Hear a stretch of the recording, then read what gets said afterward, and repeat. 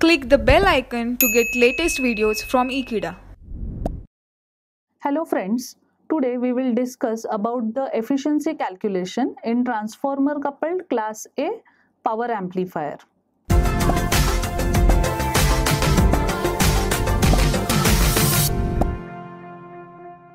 So this is the AC load line variations in class A power amplifier when we consider the transformer coupled amplifier. It is a graph of VCE versus IC. The current will change from quiescent point to the maximum in saturation region to the minimum in cutoff region.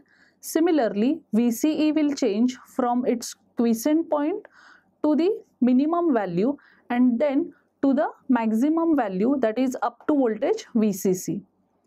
Now we'll calculate the efficiency. Eta is equal to, it is the ratio of PAC to PDC, where PAC is the AC output power of transformer coupled amplifier and PDC is the DC power supplied to the transformer coupled amplifier.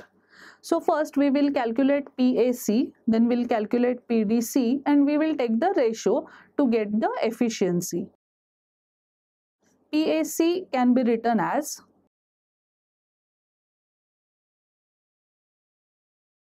peak voltage into peak current.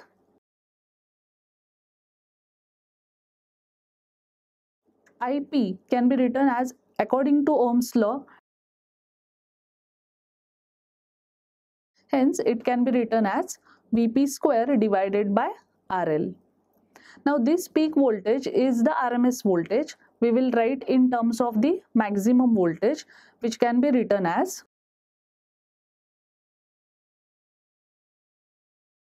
so instead of Vp, we will write Vm, which is the maximum voltage. So PAC is equal to Vm square divided by 2RL. So we will write the equation as, so instead of Vm by RL, we will write the Im. As this is the peak voltage and peak current in transformer coupled class A power amplifier, the peak voltage is VCEQ and the peak current is ICQ.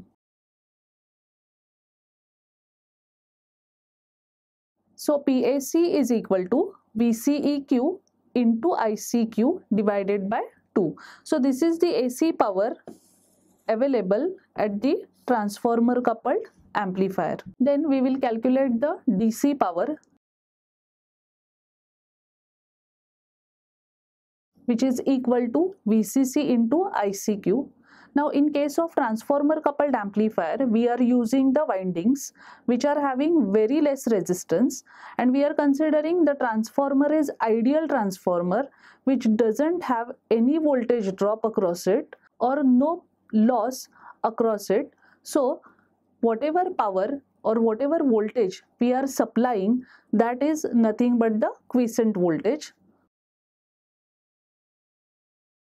So VCC is equal to VCEQ.